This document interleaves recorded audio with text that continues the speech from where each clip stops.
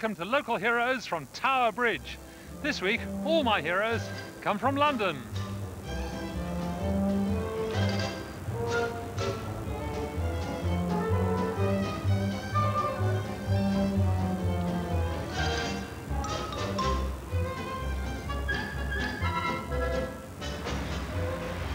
In Victorian households, spring cleaning was a messy business. All the rugs and carpets were taken outside and the maids used to beat them furiously, raising great clouds of dust, which then just settled back on the rugs and carpets. Until, that is, my next hero came along. His story really begins at the Empire Music Hall, and his name was Hubert Cecil Booth. Cecil Booth was originally from Gloucester, but at the age of 18 he moved to London to study engineering. He got a job designing big wheels for fairgrounds. He would have remained an obscure engineer, but for a demonstration in 1901 by an arrogant American at the Empire Music Hall. Now, in fact, there were a couple of Empire Music Halls, and we're not absolutely sure which one it was, but I think it was here, known now as the Hackney Empire.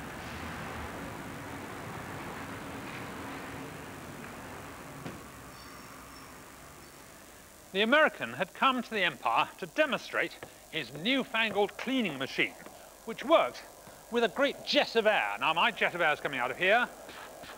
You can hear it, and the idea is it's going to blow all the dust and dirt into this collecting box, which is a bit like the one on a mowing machine. Now, here's some dust and dirt, and if I put it down here, and then I bring it back this way, you'll see it'll all go straight off. Well, actually, it's not terribly good because it blows it sort of everywhere. And after this sort of disaster, somebody in the audience, Mr. Booth, stood up and said, excuse me, why don't you try sucking instead of blowing? And the American said, oh, that's completely ridiculous. It's been tried before and it's quite impossible. And then he took his stuff and he stomped off. Booth wasn't convinced it was impossible and he went away pondering the problem. A few days later, he was having dinner with some friends in a restaurant in Victoria Street, and he suddenly sprang to his feet, whipped out his handkerchief and laid it on the seat he'd just been sitting on. And then he sucked.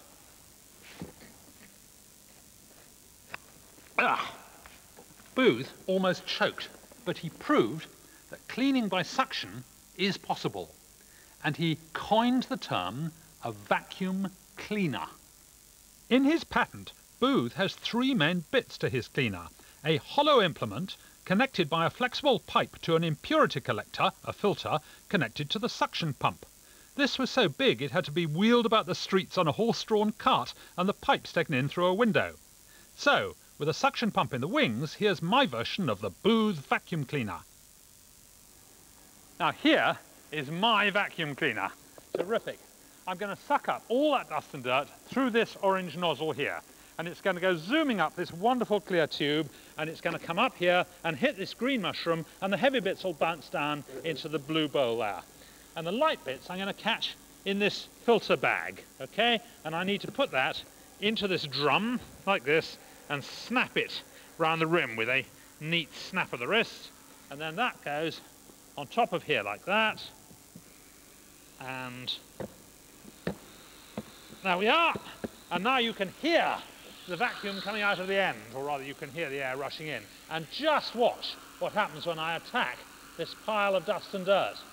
Does it blow it all over the room? No, it magically removes it from the floor.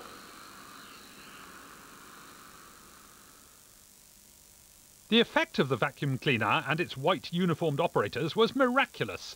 Decades of dust were sucked up. The upper crust Edwardians were so taken they arranged tea parties to watch the vacuuming being done. Booth and his vacuum cleaner became the talk of the town, and he was called upon to do some really bizarre jobs, like cleaning all the girders in the Crystal Palace. He sent 15 machines and over 4 weeks vacuumed up over 26 tons of dust. One curious thing is that when you're vacuuming your floor, you don't talk about boothing it, you talk about hoovering it. And that's strange because W.H. Hoover never invented a vacuum cleaner. In fact, it was an American called James Murray Spangler, a janitor, who invented a little vacuum cleaner with a pillowcase for his collection bag, went to Mr. Hoover, who was just a big boss manufacturer, and together they started making them. And ever since then it's been called hoovering, not spanglering, and certainly not boothing.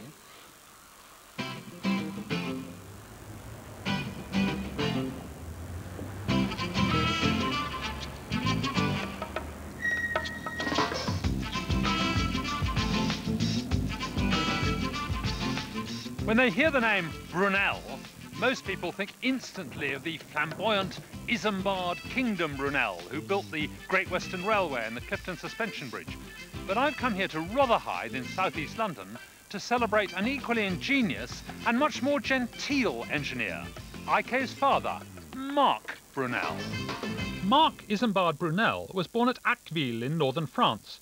He fell in love with a beautiful 17-year-old English girl, Sophia Kingdom. But as a royalist, Marc had to escape the revolution for New York, where he became chief engineer. However, eventually the lure of Sophia was too great, and in 1799 he sailed for London and married her. Marc Brunel's biggest and most spectacular exploit was to dig a tunnel underneath the River Thames from Rotherhithe right across to Wapping over there. It's about 300 yards, and nobody had ever managed to do that before. The problem is that the ground's very, very soft. It's sand and gravel. And Brunel's triumph came from the fact that he'd worked out a way to tunnel in this soft ground without having the whole lot collapse around his ears. To try and give you an idea of what Brunel did, I'm going to try and dig my own tunnel through this gigantic pile of sand from Rotherhithe here to Wapping at the other end. Now, his brilliant invention, which made the whole thing possible, was the tunnelling shield. And here is my tunnelling shield. And you'll see that it's a box, basically, set at the moment into the pile. And inside it, there are individual boxes here with doors at the back. Now, what I need to do is to open up that door and then start shoveling out the sand from there, like that. And I want to shovel out just a couple of inches, really. They had a bigger tunnelling shield than that. Theirs was 6 foot high, so that a chap could stand in it, and it was 3 foot wide, and at the back of it they had like railway sleepers across holding the earth back. And there were 3 of these piled on top of one another, so that 3 chaps stood one above the other, and there were 12 shields side by side, so that altogether there were 36 people working away at the face. Right, now I've tunnelled away at least 2 inches. I'm going to shut the door, and I'm going to try and push back the whole of this box a couple of inches into the hill. There we are. You see, I've got a couple of inches in, and the door is just about shut still. So I've moved forward that box 2 inches. Now I need to go to work on this one. The work was dangerous, the men digging by candlelight. There'd been a scam involving the surveyors, and the roof between the men and the river was much thinner than expected, and often leaked.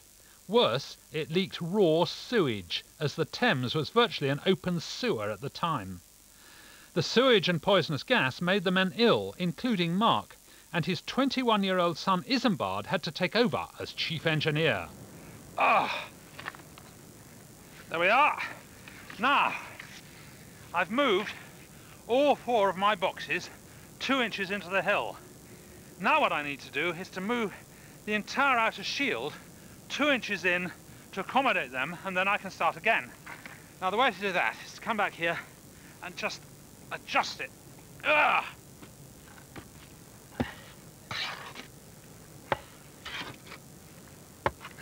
Brunel's shield was moved forward by huge screw jacks. It moved 4.5 inches at a time because that was the width of a standard brick. So a row of bricks was added behind the shield each time.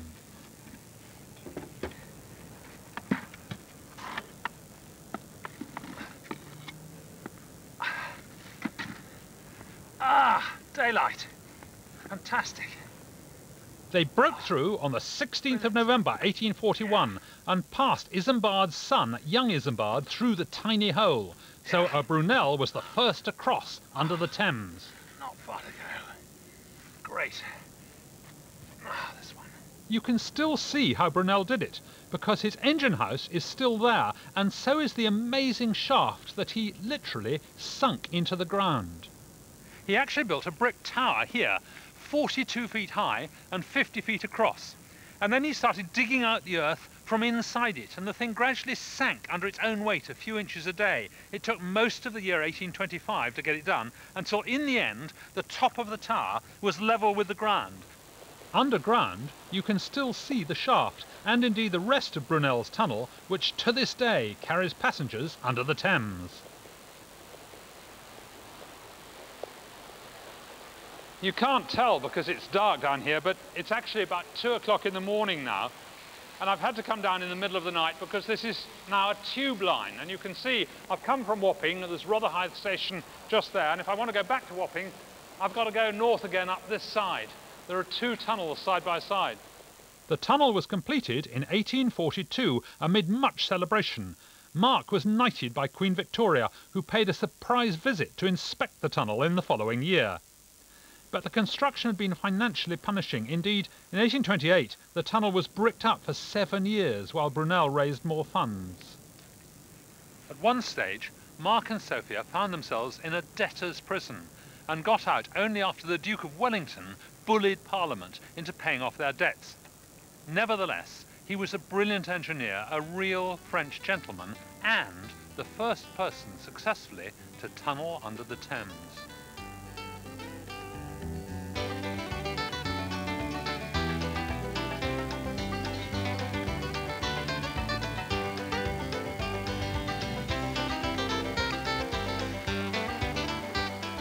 In 1759, Augusta, Dowager Princess of Wales and mother of George III, laid out the first glasshouse here at the Royal Botanic Gardens at Kew. Naturally, before she started, she consulted an expert, her chaplain, who also happened to be one of the most famous botanists and scientists of his age. He worked out the answer to the question that was most puzzling botanists at the time. How is it that the sap gets all the way up to the top of plants, especially tall trees? His name was Stephen Hales. Stephen Hales was at Cambridge while Newton was Professor of Mathematics, though sadly the great man spent all his time in London. When Hales himself was made a Fellow, he discovered that he had no duties and could spend all his time experimenting in hydrostatics. This is St Mary's Church at Teddington, where Stephen Hales became perpetual curate in 1709. Stephen Hales did most of his plant experiments right here in Teddington, and what he found about the sap was that 3 things actually contribute to getting it up the trees. The first was the roots. I've got here an artificial root. This is a tube made of cellulose, which is what plant cell walls are made of, and it's full of concentrated salty water. It's got loads of salt in the water. And in the jug here is plain ordinary tap water. Now what I'm going to do is lower my root into the tap water, and what I want you to do is watch the end of this tube here. There we are, that's right, Dan. Now just watch the end of this tube. And what happens is that the cellulose tube has tiny, tiny little holes in it. Look, you can see the water beginning to come out. The cellulose tube has tiny, tiny little holes in it, and that allows molecules of water to go through, but it doesn't allow the salt to go through. And that means, on balance, much more goes in from the outside than comes out from the inside. So there's water going in through the root and up through the tube and over the top here. So that is the root pushing the sap up the plant. So, just by keeping their sap saltier than the water outside, plants use this trick to get the water in through the roots. It's called osmosis. So that's the first thing getting the sap up. The second thing is in the stem. Now I've got here a bit of stem. It's actually a bit of broken thermometer, and it's got a very, very narrow tube up the middle of it. And that's just like the stems of plants. They've got very, very narrow tubes. And just watch what happens when I put it into this coloured water. You can see the green liquid zooming up, and that is called capillary action. It's a natural function of very narrow tubes that liquid will go up them automatically, and that's what happens in the stems of plants. Then up at the top we come to the leaves, and here I've got 2 bits of celery, more or less identical, and I'm going to trim off the bottom end here so there's a nice clean cut, and then I'm going to take off the leaves off one of them. I think those, all the leaves I'm going to cut off like that. Okay, so we've now got 2 identical sticks, but this one's still got its leaves on, and I'm going to put 1 stick in each of these glasses, which unfortunately is not red wine, it's just water with some red food colouring in it. And then to encourage the one with the leaves, I'm going to warm it up with a hairdryer. So, now that's nice and warm. Oh. I want to make the leaf think that it's a nice, warm, sunny day, which unfortunately it isn't here in Teddington. And now I reckon that's had about enough hair drying. Right, now let's see where we've got to. Here's the one with no leaves, and I'm going to break it off about an inch up from the bottom, and then peel back the inside very carefully. And you can see that there's no red on the inside of that plant at all. Now let's just try this one, which is the one which I've been hair drying. We break that in about the same place and peel this down carefully, and there you can see the red stripes of the food colouring going up the vessels on the inside. So clearly blowing with a hairdryer on the leaves has had some effect. It's pulled the sap up, and what must be happening is the water is evaporating from the leaves and pulling more sap up to take its place. So there we are. Stephen Hale showed in this very church that there are 3 processes that help get the sap up to the top of the plants. As curate, Stephen Hales was a bit of a Puritan. If anyone was caught in adultery, he made them stand in penance outside the church wearing only a sheet. And he was very much against drink. He published a booklet, A Friendly Admonition to the Drinkers of Brandy. But he was above all a scientist, and he had his finger in many pies, literally, because he in fact devised a method of preventing pie crusts from collapsing by sticking an upturned teacup right in the middle.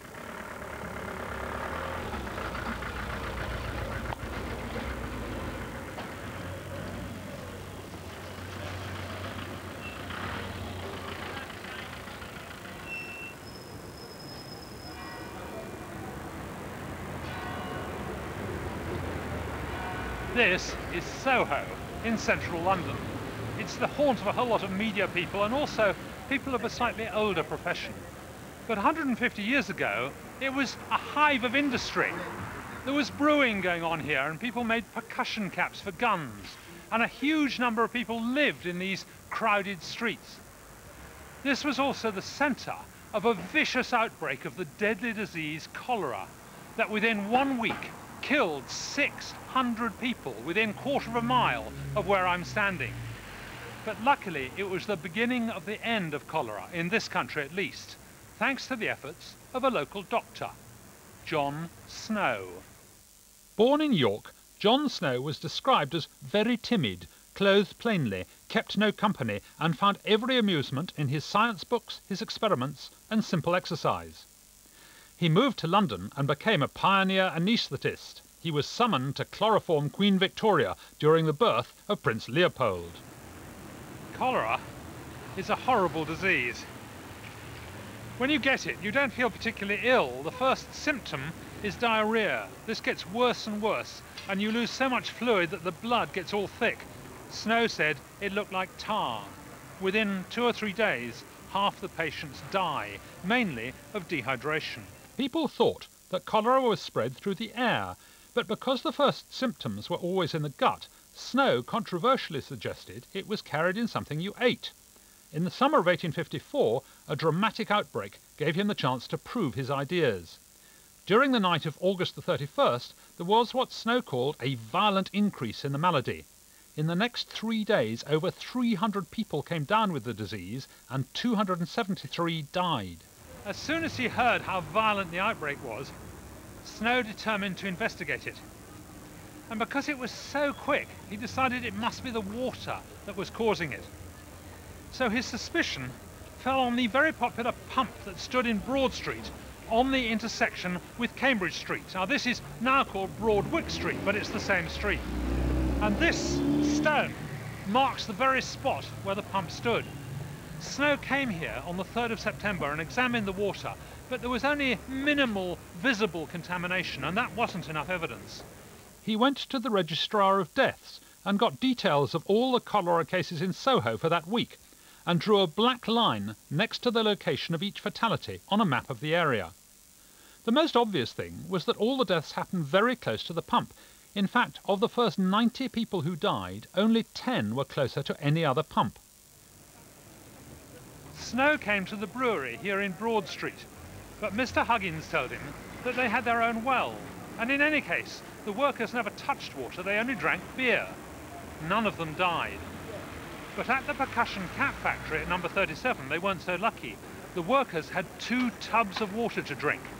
18 of them died, and the water came from the Broad Street pump. The 2 cases that really clinched it for Snow were of women who caught the disease not here in Soho, but up in Hampstead, 5 miles away. He was really puzzled by this because there was no outbreak there, and he went to visit the house of one of the women. And he discovered that she really liked the taste of this water from the Broad Street pump, and so she had a large bottle delivered by cart. It arrived on Thursday the 31st, and she drank some that day and some the next day, Friday, and by Saturday she was dead. The other woman was her niece, who came to visit her and had some of the water and then went home to Islington, and she died there. So Snow went along and told the Board of Guardians of St James's Parish what was going on, and then they removed the handle from the pump, and still on this replica there's no handle. That was it. Within 2 days there were no more cases. The important thing about John Snow was that he saw the power of epidemiology. He didn't know what actually caused cholera, but the circumstantial evidence he collected spelt the end of the disease in Britain.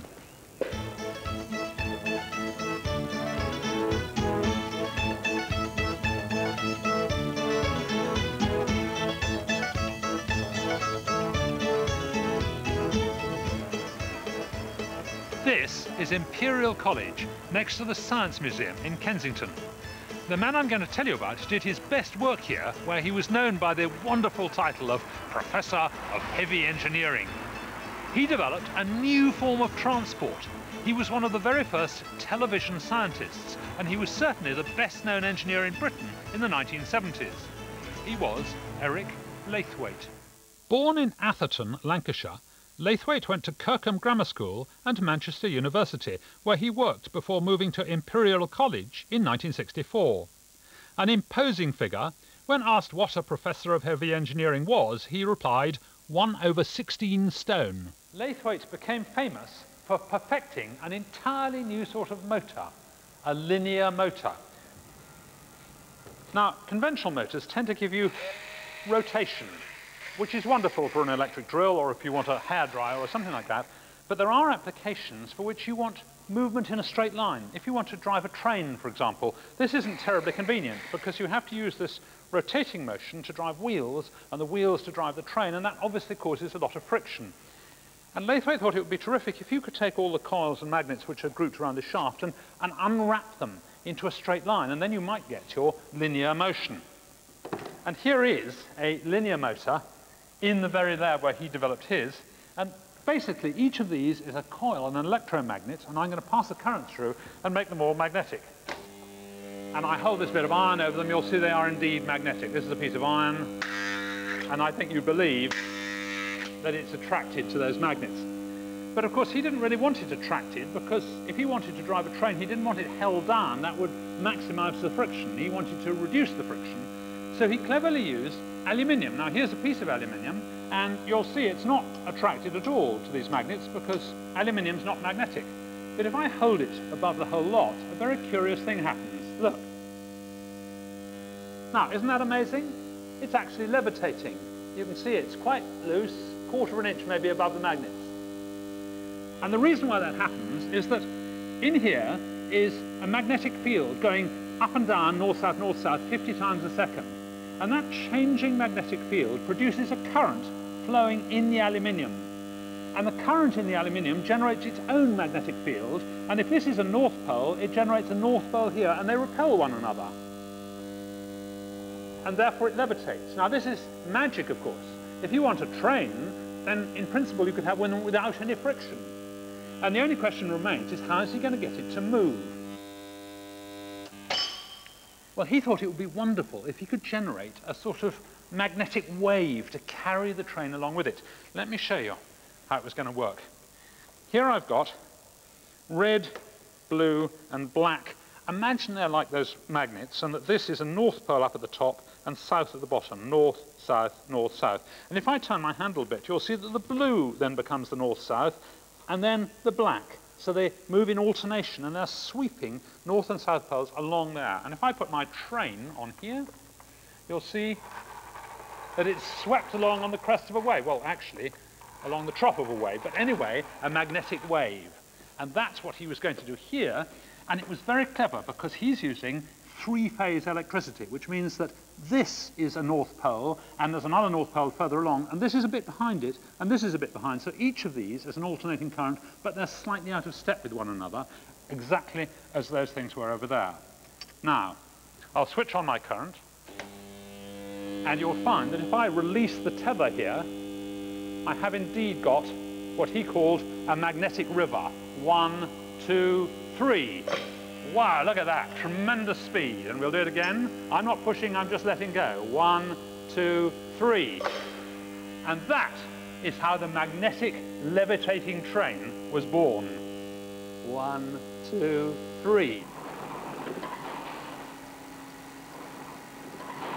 Laithwaite formed a company, Tracked Hovercraft Limited, to test the linear motor in a train which ran on a track in Cambridgeshire, until the government withdrew funding. The idea was taken up in Japan, Germany and the USA. Ironically, one of the few applications in Britain for this new form of transport was the rig used to crash cars at the Motor Industry Research Association.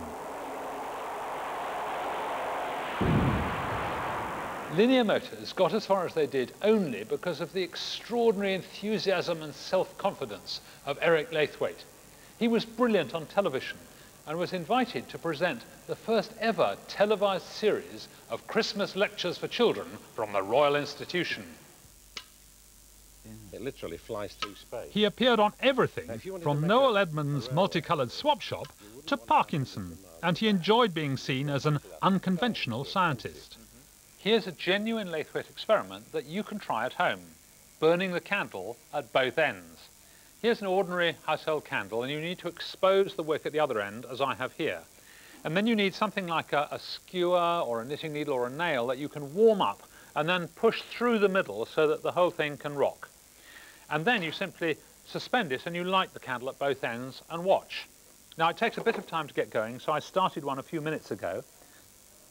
And my candle is now rocking in a rather curious way. The question is, what makes it rock? If you think you know the answer, why don't you write and tell me about it?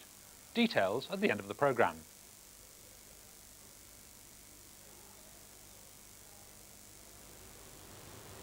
I'm sorry, that's all the heroes from this part of the world. See you next time. If you'd like to try the Laithwaite candle experiment, or find out more about any of my heroes, details are on the website at www.bbc.co.uk/education, or write to Local Heroes, BBC, 201 Wood Lane, London W12 7TS.